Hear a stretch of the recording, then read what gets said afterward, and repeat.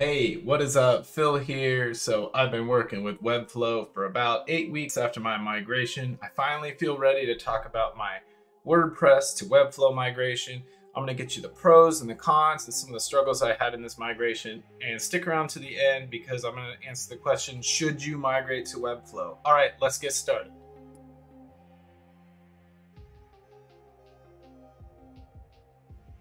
Hey, Phil here. I'm making a quick video on my recent migration for Topsail Digital. So I had a site that looked a lot like this. And let me know if you're in a similar boat because I can help you out. But this was the old site. I'm not a huge fan. The logo was too harsh. The colors are too harsh. I did the best I could, right? It's not the worst. It just wasn't there for me. So let me show off some of the things that I like about my new site. And by the way, I created some YouTube content on this very topic as well. So service pages look great. Services are on the home page in beautiful order. Got a case study up front. It loads pretty good. It looks decent. Got my social proof on here. A good looking footer. I managed to migrate all my content. My content looks good as it lives on here, and I'm just pleased with the results overall of Webflow. So if you're interested in a Webflow migration, don't feel scared about SEO reasons to jump on Webflow. I think it's a great platform, and I'll include a link to that video. One of the things that Webflow does well that WordPress seems to struggle with is Webflow handles redirects really well out of the box, which is fantastic because in WordPress, you're either doing something with your host or you're downloading a plugin. But I just want to show you old path, new path. This is very similar if you've ever edited htaccess file. That is the coolest way in my opinion, and this is very similar. You just grab old path, new path, nothing to download. When I was doing my launch, I took record of all the URLs that were currently getting backlinks, and I made sure, oh, there was a typo on that last one. But I was making sure that the old URLs were still getting all the links, and I found instances where my old URLs don't match new URLs. So right out of the box, I was able to identify this and make those changes so all my backlinks don't, and these might have been pointing to dead pages on. Okay, so we already have that one. Fantastic. Hey, so I wanted to give you the truth about Webflow. I didn't want to just say it's great. So a few things that I would have liked to see is I would have liked to see kind of less JavaScript on the page because page speed is important. But dear reader, I wanted to give you the exact answer. So just how fast is my Webflow site compared to my others? Well, I've just done, this is the active site. There's my old site. I still have it lying around, and I want to do a page speed insight test.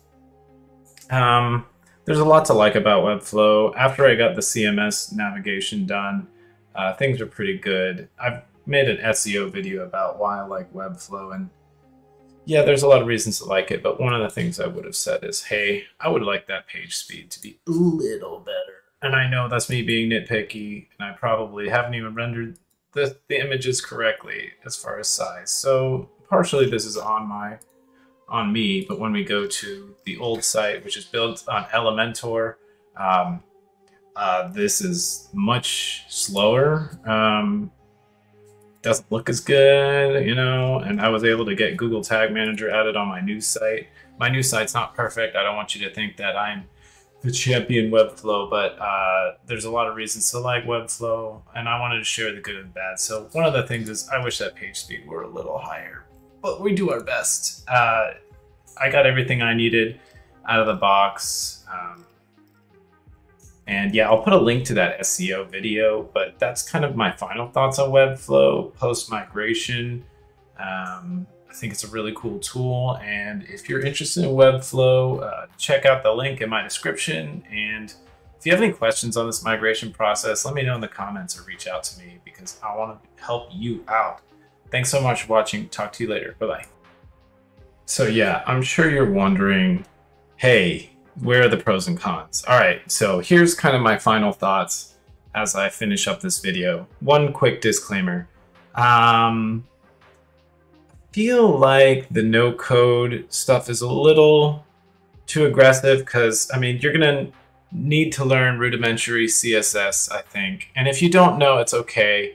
I don't think that's a strike against Webflow. I think it's common with all these platforms. So it's not true no code, I don't think, but you'll learn a lot as you get started if Webflow is your first tool.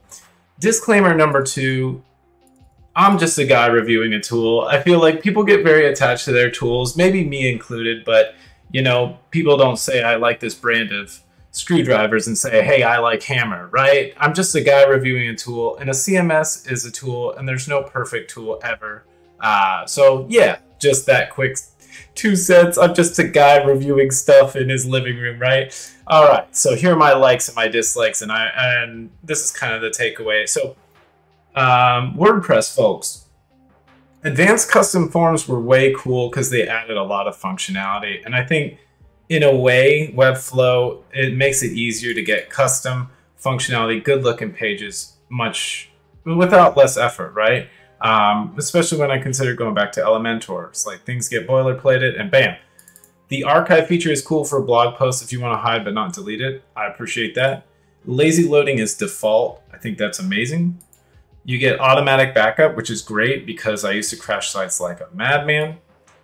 For content stuff, the rich content editor is amazing because you can add forms, embed, forms, video, all that. And then in my previous video, I talked about the SEO stuff that I like about Webflow.